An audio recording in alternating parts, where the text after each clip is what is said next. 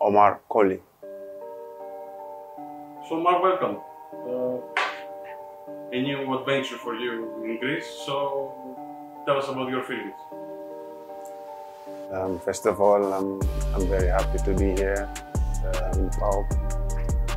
A great club with a big fan base. You know, the decision came very quick because I spoke to some ex-players, Ekong, Soleh Omete, and the current player Mbwana Samata. Yeah, they told me a lot of good things about the club. Most importantly, the fan base is huge, like in Turkey, which is a big motivation because every game, when you have the fans behind you, I mean, it's always the best feeling to play, you know. And I think that's a big bonus for me.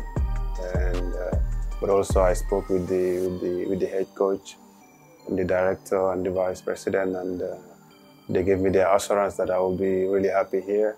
And yeah, so the decision came very quick. I didn't have to think too much about coming here. So after speaking to all these people, then I feel like it's a family club, and you know, whatever you do, if you have family, it's always easy. So yeah, together with all these things, I mean, I put everything together with my family, with my wife, and yeah, we took this decision to come to PAOK and help the team defend the title, and you know, with the help of my teammates, just to continue from the last season. I will always do my best. Yeah, with my experience, yeah, hopefully we can achieve big things together with the fans. Yeah, because their support will always need it. Probably you will already received a lot of messages from the fans.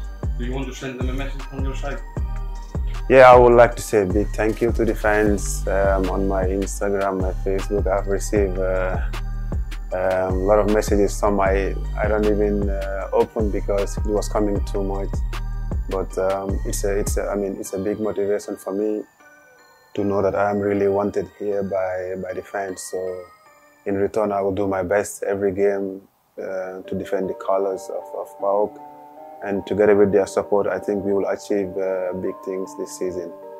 I would like to say thank you for everyone, and I will fight for every game, you know, with everything I got, and hopefully we'll achieve big things.